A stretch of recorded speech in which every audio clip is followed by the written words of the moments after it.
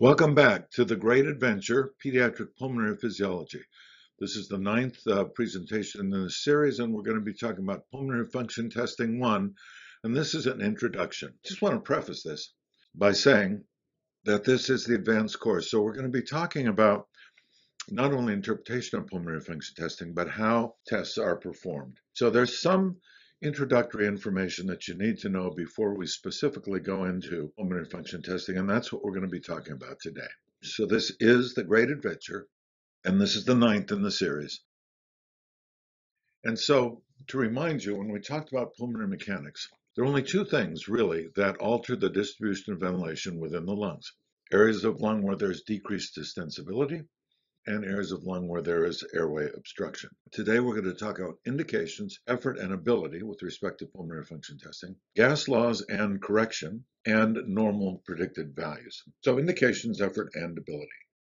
In the ideal world, if we had patients that lose some amount of actual physiologic function, we would like to be able to detect that. So if somebody has only 75% of, let's say, lung function, we would like to be able to measure that and show that they, in fact, have lost 75%. This would be the ideal clinical situation, but it does not occur in actual practice. So if we look at clinical observation, for example, typical history, physical examination, chest x-ray, etc., it turns out that somebody can lose a lot of physiologic function before we can start to detect a fall. So that curve would look something like this, and it's very different than the ideal observation. So pulmonary function testing improves our ability to assess actual physiologic function. So this curve might look something like this, where basically, again, one can lose some physiologic function without us being able to detect it. But we can start to detect the fall in function earlier than and more accurately than we can with clinical observation alone. In pulmonary medicine, we can measure physiology in real patients. Pulmonary function testing describes how physiologic function is compromised by lung disease. They're objective measures which can be quantitated, and it's the most sensitive indication of the presence of lung disease or change in lung disease. Generally speaking, we perform pulmonary function testing to assess general respiratory health, to assess the effects of disease on lung function, to assess airway responsiveness, to monitor disease course or therapeutic intervention, to assess preoperative risk, and to determine prognosis. We use pulmonary function testing to address one or more of these questions in individual patients. This is a classical spirometer, which is the basis of pulmonary function testing, as we'll describe. So spirometers, at least classically, before the computer era, were basically a tube was connected to a bell. The bell could go up and down. If somebody exhales into the bell, it goes up. And this basically records on a pen a downward sort of slope, which is exhalation. If the person inhales through the bell goes down, and on the recorder, it goes up, indicating inhalation. Classically, this was a water-sealed sort of thing. So there's a tank here, there's the bell, and there's water around to prevent leak of gas around this. And this is what a spirogram would look like. Someone breathes in and out normally, takes a deep breath all the way in, and then exhales, in this case forcibly, all the way out, and then perhaps breathes again. So this can be obtained from a classical spirometer. If we wanted to look at more in-depth gas exchange, before the computer era, we could only collect exhaled gas. So someone would breathe through a one-way valve, in this way, breathe in, and then when they breathe out, the air would be collected and then sampled, in this case, in a Douglas bag, which could be up to 60 liters, 60 liters. Here's an example of using this during an exercise stress test. So as opposed to being able to calculate things instantaneously as with the computer, we could only calculate stages of gas exchange. Generally speaking, the tradition was 3 minutes worth. Here's another example. This is a TISO spirometer, which is a 100-liter spirometer, and again, one could collect exhaled gas using that. In terms of measuring pulmonary mechanics, we measure pressure, first of all, using a differential pressure transducer. So one can connect something to this side, something to this side, If the pressure here is greater, it will deflect this membrane, which has an electrical circuit in it, and basically the deflection is proportional to an electrical output, which actually is proportional to that difference. So that's a differential pressure transducer. Resistance equals change in pressure over flow, remember, in a tube. So we can reconfigure flow equals change in pressure over resistance. This device is called a pneumatic. And basically one has a fixed resistance. One can measure pressure before and after the resistance. Flow is going this direction. And therefore, flow is going to be proportional to this pressure difference because the resistance is constant. So that's how flow is measured. With computers, volume is the integral of flow. Before computers, we used spirometers and exhaled gas collection, but now we can measure flow directly using that pneumatic. And this is calibrated with a 3-liter syringe. So this is a very finely calibrated 3-liter syringe. And if we put all the air through the pneumatic and then integrate that flow, it should equal the volume. And so that's exactly how we do it. Here's an example of pulmonary function tech actually calibrating the pneumatic by introducing this finely calibrated 3 liters of air through that pneumatic. And then the integrated flow should equal 3 liters. So computer pulmonary function testing systems measure flow with a pneumatic. The computer integrates flow to give volume, and the system is calibrated with a 3-liter syringe, plus or minus 0.05% is acceptable. If flow is measured accurately, integration will give a volume of 3 liters, and acceptable ASR is plus or minus 3%. This should be performed daily in a pulmonary function lab or more often if conditions vary. A biologic control, that is a healthy non-smoking person capable of reproducible PFTs, should also be used. And this can be used, but not instead of daily calibration procedures. So at Children's Hospital Los Angeles, we repeat PFTs on our standard subject monthly. And assuming this person has not had a change in their lungs by disease, for example, this should be consistent month to month. Testing conditions are important. Pulmonary function testing should be done in a quiet, comfortable environment. Drinking water, tissues, paper towels should be available. The subject should be seated erect, shoulders slightly back, and chin elevated. Chairs should have arms and a height adjustment, but not on wheels. Feet should be flat on the floor. And there's little difference, it turns out, between standing and seated pulmonary function testing. So most people do this in the seated position. Pulmonary function testing requires the ability and willingness of the subject to perform specific breathing maneuvers. For example, they need to be able to take a full inspiration, exhale forcibly, and continue exhaling until no air is left. Generally speaking, this is possible for otherwise normal adults and children above 6 years of age. It's not possible to obtain pulmonary function testing if patients cannot cooperate. In our laboratory, the technicians assess both effort and ability. Why both? Well, historically, our pulmonary function techs gave credit for effort. That is, he tried hard, even if his ability was poor. So now I ask the techs in our laboratory to assess both, and they rely on the technician's assessment. There should be no premature termination on the maximum expiratory flow volume curve, and an achieved plateau in the time volume curve should have less than 0.025 liter change or 25 ml change in the last second of exhalation. And we'll show you these. So premature termination of a forced vital capacity maneuver, this would be an acceptable flow volume curve. Here, the subject stopped early and there was a premature termination indicated by this drop. Here's another example. In fact, both pre and post bronchodilators, this patient dropped off. So ordinarily, this would be expected to go out much further. With respect to the time volume curve, so this is volume over time, the last portion of this, last second or so, should be flat. That is, there should be less than a 25 ml difference over the course of a second. It used to be that ATS requirements, American Thoracic Society requirements, required a 6-second exhalation. That's no longer part of the requirement. Rather, the requirement is that the curve is flat for the last second or so.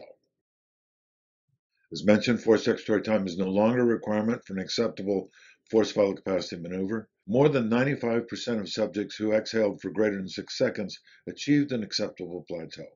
Only 18% of healthy children, however, aged 10 to 18, were able to meet the forced expiratory time criteria, but they were able to achieve an acceptable plateau. So 6 seconds is no longer the requirement. And this would be an example of an acceptable forced expiratory plateau. You can see this person exhaled, and there really is no change in volume here over the last several seconds in this curve. This would be an example of an unacceptable curve. Here you can see this person never achieves a flat plateau, but continues to change the whole time during exhalation. So we're not sure if this is this person's maximum or not.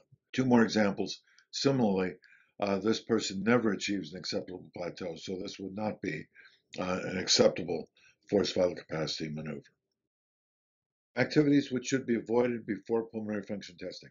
Smoking, vaping, water pipe use, etc. within an hour. Consuming intoxicants within 8 hours. Performing vigorous exercise within 1 hour, and wearing clothing that restricts thoracic or abdominal motion. These should be avoided. Medications should be avoided before PFTs. So whether to or not to withhold inhaled short-acting or long-acting bronchodilators depends on the purpose of testing. First-time pulmonary function tests or to assess bronchodilator response, inhaled bronchodilators and anticholinergics should be withheld. To assess the response to treatment, one may wish to study subjects on their chronic medications. If one wants to avoid medicines before, these are the medications and the times. Short-acting beta agonists should be withheld 4 to 6 hours prior to testing. Longer-acting or short-acting agents that are different, such as ipratropium, anticholinergic, should be withheld 12 hours before testing. Long-acting beta agonists should be withheld for 24 hours, and ultra-long-acting beta agonists for 36 hours. Long-acting medications in this variety, 36 to 48 hours. So depending on the medication involved, they do need to be held. The most common is short-acting beta agonists, which need to be withheld for 4 to 6 hours prior to testing. So contraindications of pulmonary function testing. Pulmonary function testing can be physically demanding. The forced expiratory maneuver increases intrathoracic and intracranial pressures, and the potential risks of spirometry are primarily related to maximal pressures generated in the thorax and its impact on abdominal organs, venous return, and systemic blood pressure. Specific contraindications. In terms of increasing myocardial demand or blood pressure, a myocardial infarction within a week, systemic hypotension or severe hypertension, atrial or ventricular arrhythmias, non-compensated heart failure, uncontrolled pulmonary hypertension, clinically unstable pulmonary embolus, and a history of syncope related to forced exhalation or cough. In terms of things that increase intracranial or intraocular pressure, cerebral aneurysms, brain surgery within 4 weeks, recurrent concussion with continuing symptoms, and eye surgery within 1 week. In terms of what can increase sinus or middle ear pressures, sinus surgery, middle ear surgery, or infection within 1 week. In terms of the increase in intrathoracic or intra-abdominal pressure, pneumothoraces should be completely resolved for 2 weeks prior to testing. Thoracic surgery, none within 4 weeks, abdominal surgery, none within 4 weeks, and late-term pregnancies would be considered a contraindication. Infection control issues, active or suspected transmissible respiratory or systemic infection, especially tuberculosis. Omoptysis, significant secretions, or oral bleeding, all are contraindications as well. PFTs actually are safe. A 20-year review of 186,000 routine pulmonary function tests found the safety concerns incidents occurred in only 5 out of every 10,000 PFTs. Syncope was the most common event. 10% of patients doing cardiopulmonary exercise testing had simple self-limited arrhythmias during spirometry. There were no adverse events in 519 thoracic aneurysm patients doing spirometry, and therefore pulmonary function tests generally have a low risk of harm. All right, let's move to gas laws and correction. Now, we often don't think about this because computers do it for you, but you should at least be aware of these issues. Evangelista Torricelli said, "We live submerged at the bottom of an ocean of the element air, which by unquestioned experiments is known to have weight." In the 1600s, he said that. So dry gas laws, Boyle's law, Charles' law, and Dalton's law of partial pressures are dry gas laws. Water vapor does not act like dry gases. Therefore, water vapor pressure must be subtracted from barometric pressure. Water vapor pressure varies by temperature, and it is 47 torr, millimeters of mercury, at 37 degrees Celsius, or 310 degrees Kelvin.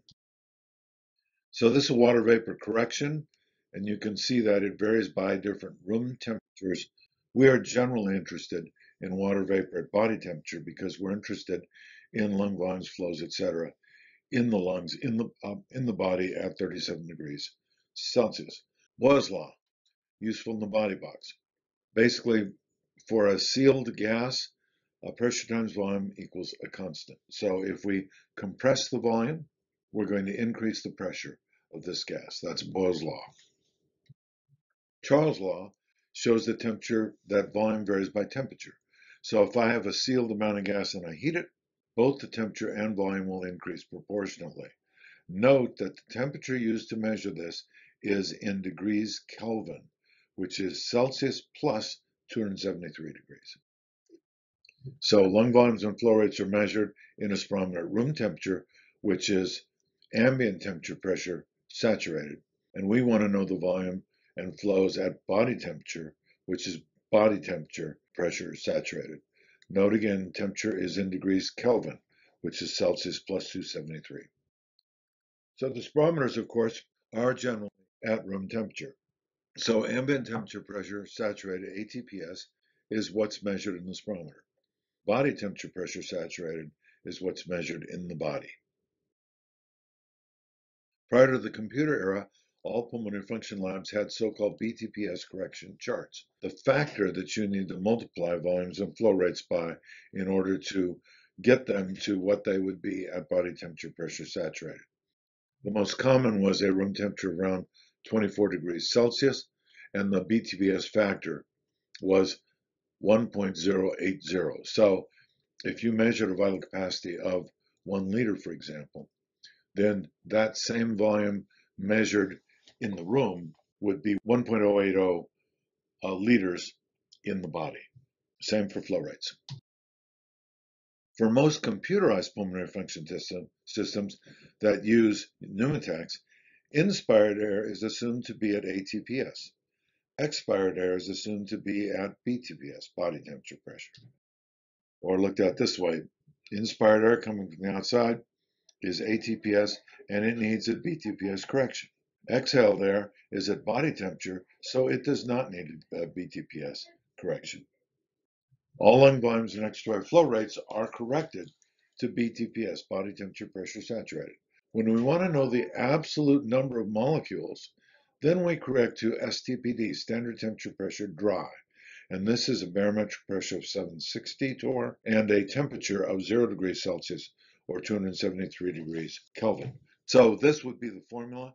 If we have our volume at STPD that we want to know, it's going to be 760 divided by temperature. And what we've measured is a volume at ATPS, what the real barometric pressure is, and what the room temperature is. And so STPD would give us basically this formula to calculate from ATPS. To correct for pulmonary function, then, flows and volumes, we want to correct to body temperature pressure saturated. So that's all the lung volumes and all the flow rates. For the pulmonary function test where we want to know the actual number of molecules, how much oxygen diffused across the alveolar capillary membrane, how much oxygen was consumed or CO2 produced, these then are corrected to standard temperature pressure dry, or STPD. So only these 4 parameters are measured to STPD. Everything else is measured to body temperature pressure saturated. So let's now talk about normal predicted values. So in order to be able to interpret pulmonary function testing, we need to know how an individual's pulmonary function basically measures up against a predicted normal for a similar type individual. So John Hutchinson in the 1800s was considered the inventor of the spirometer, and he originally measured lung function in 4,000 individuals. He noted that there was a large variation in vital capacity measurements, and he discovered that vital capacity varied primarily by height. He also characterized these particular volumes: inspiratory reserve volume at the end of a normal breath to full inspiration, tidal volume, which is your breath on each breath while breathing, expiratory reserve volume, what you exhale, and postulated a residual air left in the lungs at the end of this, although he could not measure that. So patients have different sized lungs. Pulmonary function values, therefore, are compared against predicted normal values based on individuals of the same age, gender, and height. For most pulmonary function parameters, the normal range is around 80% predicted to 120% predicted. It's a fairly wide range there. These are the Children's Hospital Los Angeles normal predicted values that have been used for quite some time. And you can see that most of these are in that range of 80 to 120%, roughly. Um, they are somewhat different, but they're pretty close. These are absolute ratios here. And this is a different sort of measure. These are different measures. So in the pulmonary function printout that we have here at Children's Hospital Los Angeles, we have the parameters. We have a reference value, which is the predicted value based again on age, height, and gender. We have the measured value, in this case prior to bronchodilator. That's then calculated as a percent predicted. And then based on a Global Lung Initiative, we have a lower limit of normal and upper limit of normal, which is written here for you as well.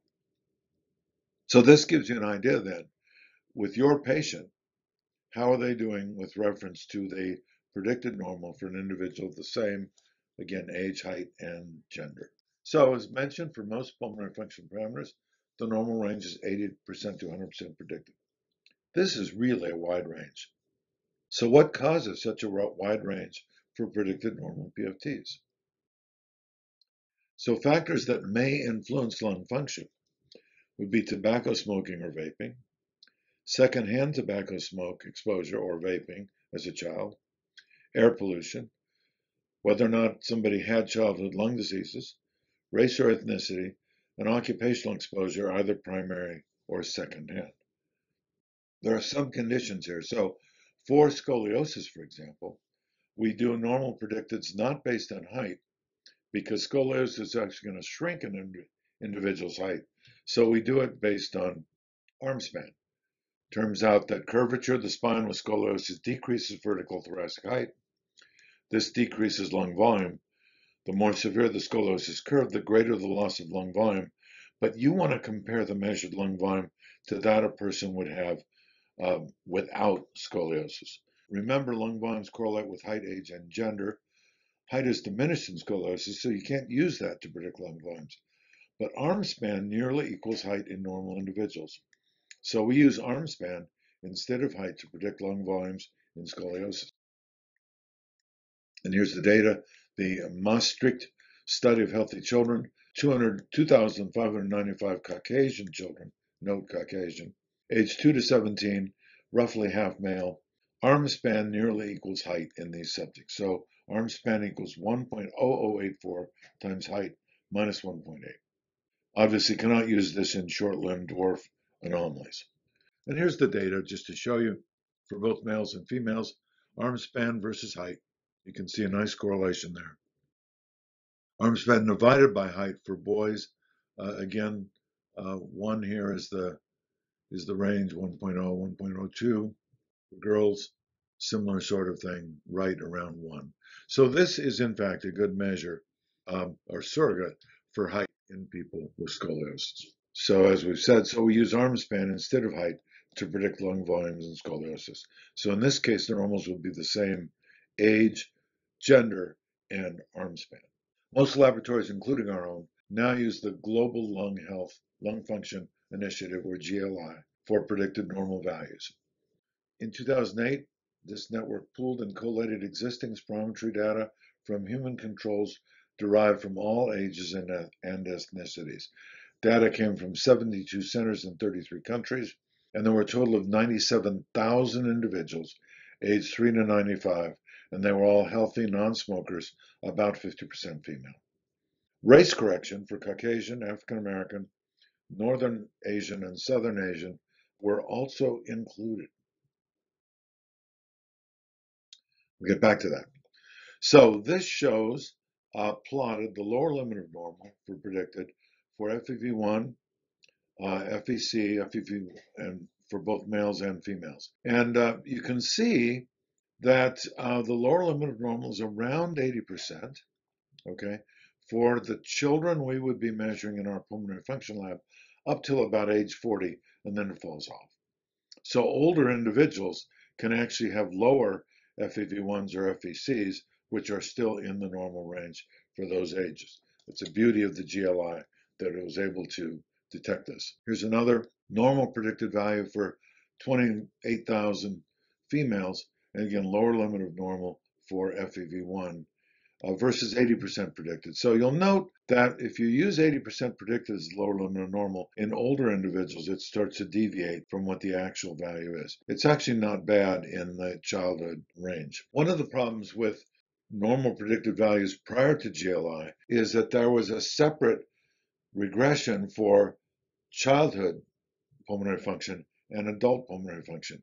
So people that were in this range where these two got together, the normal predicted value was actually much higher than the actual value. So the nice thing about GLI is that its curve basically is a more accurate reflection, especially in this age. Here, you would have had lung function that abruptly dropped in its percent predicted. And unfortunately, when you move to this, even if the lung volumes are the same, the percent predicted could be different.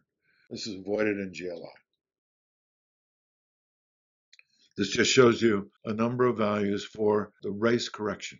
So Caucasian is up here.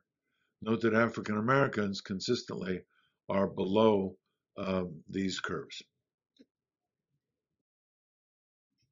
And this shows us again the predicted values and the lower limit of normal. So these curves are to some extent different.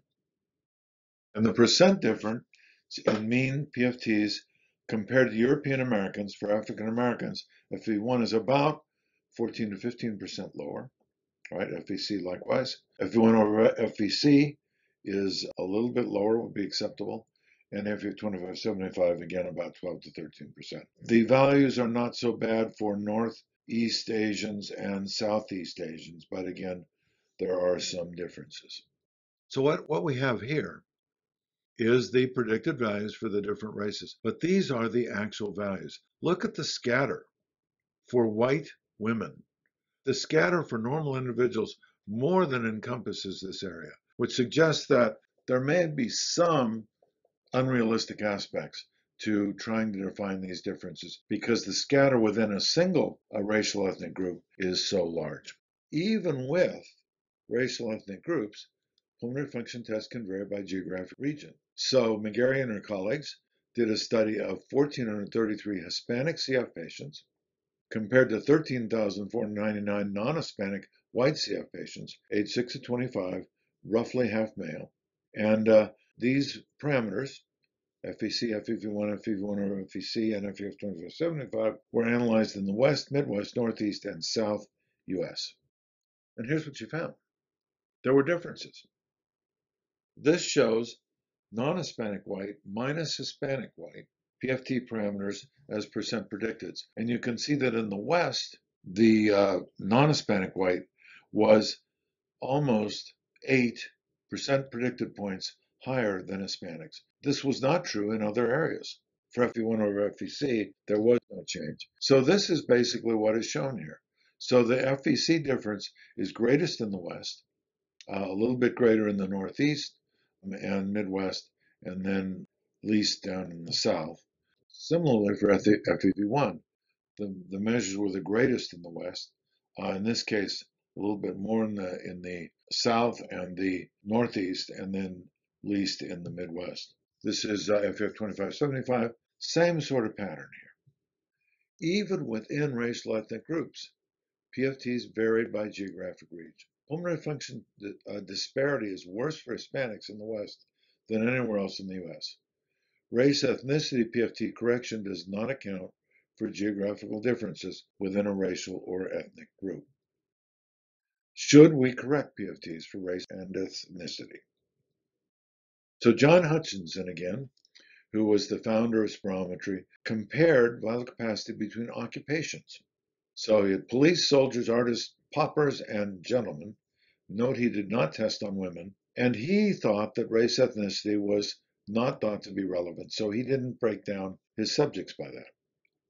This is similar sort of data, in this case of American soldiers, but in this case, it was broken down by race ethnicity. So white soldiers, okay, full blacks, mulattoes, and Indians. And you can see that there were some differences in the cubic inches in this case, in the values of these measurements. So this is average capacity of lung or vital capacity. And so this was noted. And so in the US, lung volumes were found to be lower in blacks. Decreased lung volume was used to validate that blacks were inferior to whites, and it was used to justify slavery. It was suggested that blacks were healthier in slavery than they were if they were free. This quote from 1877, should the black man die out in the end, as he probably will, of weak lungs and for want of congenial air in the more elevated region to which he has been raised, and to which he cannot be acclimated, let it not be recorded that it is due to bad treatment on our part. So again, using decreased lung function to suggest that blacks were inferior. So in Britain, the spirometer was used as a tool to monitor the efficiency of industrial labor. In the United States, the spirometer became a tool for marking racial difference and inadequacy for industrial labor. So should we correct PFTs for race and ethnicity when we do not correct for tobacco smoke or vaping, secondhand tobacco smoke exposure as a child, air pollution, childhood lung diseases, atopy, occupational exposure, either primary or secondary, and other factors that might affect lung function? Correcting PFTs for race or ethnicity has unintended racism consequences. Adjusting African American normal PFTs to 10 to 15% lower misses disease, results in less treatment, and makes it more difficult for them to qualify for disability or for other things like maybe medical interventions, transplantation, etc. Adjusting African American normal PFT's value 10% lower means that some disease will be called normal. Diseases are not detected in the African Americans that would have been in white, and therefore they are treated less for disease than whites. So it's been known that African Americans receive less treatment for disease than whites. So why are African American PFT values 10 to 15% lower? Is it biologic? Does socioeconomic disadvantage decrease growth and lung volumes? There seems to be no biologic basis for race correction, and it can cause harm. There are a number of problems. One, race ethnicity is difficult to define. It does not capture environmental influences on lung function. It is not a proxy for genetic factors. It may bias inclusion in clinical trials. It may perpetuate health disparities. It's a social-political construct that supports structural racism. Delayed diagnosis and withheld treatment in non-white populations may obviously result in more severe disease and reduced access to health care. The problems with no race correction is that one might overdiagnose non-whites so that unnecessary testing or treatments with potential side effects might occur. Non-whites might be ineligible for certain occupations, firefighters, pilots, commercial divers, miners, etc. Withholding certain treatment in non-whites like chemotherapy, lung cancer resection, bone marrow transplant, lung transplant, etc. And higher life or health insurance premiums in non-whites. Race ethnicity correction may miss disease by accepting lower PFTs as normal, and therefore non-Caucasians may be undertreated. Using no race ethnicity correction, we may call disease by accepting higher PFT values as normal, and non-Caucasians may be overtreated. Does race ethnicity correction of PFTs improve prediction of serious respiratory infection or death? PFTs are used to diagnose physiologic type of lung disease, follow disease progression, monitor treatment efficacy, and predict outcomes or need for intervention. PFTs may predict high-risk lung disease groups for serious infections and mortality. So does race ethnicity correction improve prediction of serious respiratory infections? So this is a population-based prospective cohort study of white, black, Hispanic, and Asian adults. There were 3,300 subjects aged 65 plus or minus 10, 50% female, and you can see the proportion, mostly whites, but significant number of blacks, Hispanics, and Asians. So the percent predicted values were calculated for FVC and FEV1 for all groups using GLI race ethnicity corrected norms versus race ethnicity neutral norms, i.e. the GLI other category. And they wanted to predict chronic lower respiratory disease events, defined as hospitalization or death due to lung disease, and all-cause mortality compared between the race ethnicity norms and neutral norms over nearly 12 years. So these really show pulmonary function results for the specific racial ethnic groups. And the solid lines are race ethnicity based spirometry. The dashed lines are race ethnicity neutral values. So you can see there are some differences here. Now, the proportion of total subjects in this study who had respiratory events, okay, in the blue bars, and who died from any cause in the red bars, as you can see, are shown here. And, they look relatively similar across all the racial groups. The PFTs predicting racial groups, as you can see for each of these groups, predicting lung disease related events or deaths on the top and on the bottom for males and females. So what you can see here is that there's actually a fair amount of overlap between the normal values predicted by the race ethnicity corrected group versus not. All right, so they're not real significantly different in that respect. These are the ones producing mortality, and again, you can see that there is a fair amount of overlap. Race ethnicity corrected PFTs did not predict chronic lung disease related events or mortality better than neutral PFTs. Lower PFTs do predict lung disease related events and mortality, but race ethnicity correction does not improve this prediction. Assigning race is inconsistent and not standardized, and so basically race ethnicity correction underdiagnoses disease in non-whites. This was another study looking again at about 5,000 whites, almost 4,000 blacks, aged 20 to 80, roughly half female, and mortality was increased 1.46 times in blacks. So prediction of mortality using race-based PFT prediction equation versus race neutral, does race correction improve prediction of mortality? Basically what we have here is race ethnicity correction for PFTs. And so this shows for whites and blacks the FVC, and these are corrected now. So you can see that these are all pretty similar for FVC as a percent predicted using white equations, using race corrected equations. So obviously a difference is shown here. This is the absolute values. So if we look at subjects' lower limit of normal using these equations, okay, so again for whites and blacks, using basically white equations or no correction, the blacks have a higher percent of patients below the lower limit of normal. Using race correction, they don't. But remember that blacks had a higher mortality. So using the white equations, white versus black hazard ratios based on lung function, right, corrected for lung function, was equal. If they used race-specific equations, then the blacks appeared to have a higher mortality even for the same degree of lung function. Again, race neutral basically shows equivalent mortality corrected for lung function, which in fact is the correct biologic situation. So low lung function in blacks helped explain overall higher mortality.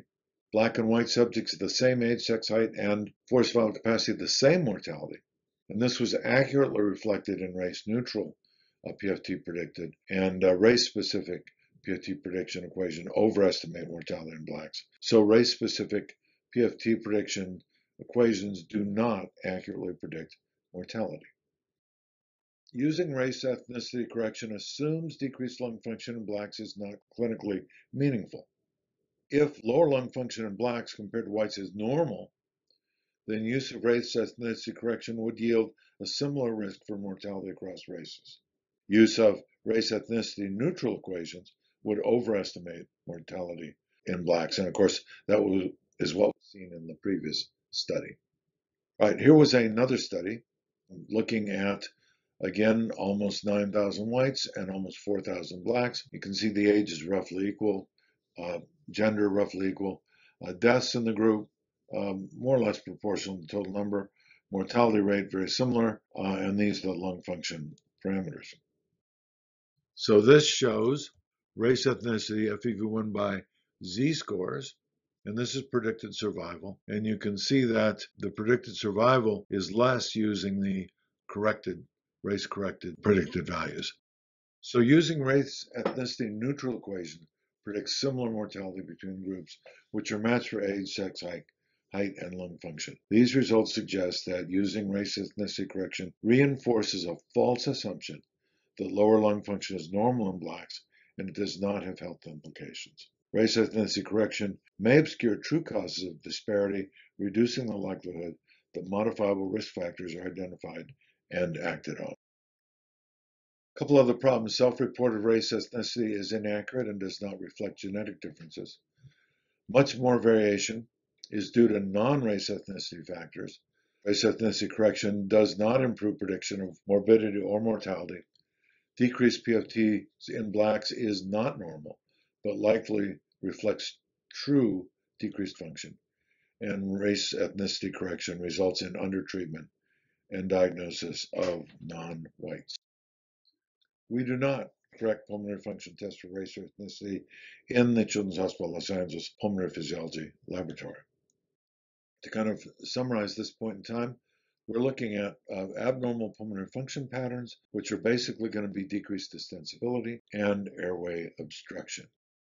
So let's summarize what we've learned. One must assess effort and ability before interpreting PFTs. Lung volume and flow measurements need to be corrected for temperature. Normal predicted values have a wide range, which may be due to many influences. For scoliosis, arm span equals height. Race ethnicity correction is no more valid than correcting for environmental exposure or childhood disease. Race ethnicity correction does not predict morbidity or mortality any better than race neutral. Decreased PFTs in blacks is not normal, but likely reflects true decreased function. And race ethnicity correction results in undertreatment and diagnosis in non-whites. So next time, we'll delve into pulmonary function testing a bit more specifically and talk about lung volumes. So thanks to our producer director, and thank you so much for joining me.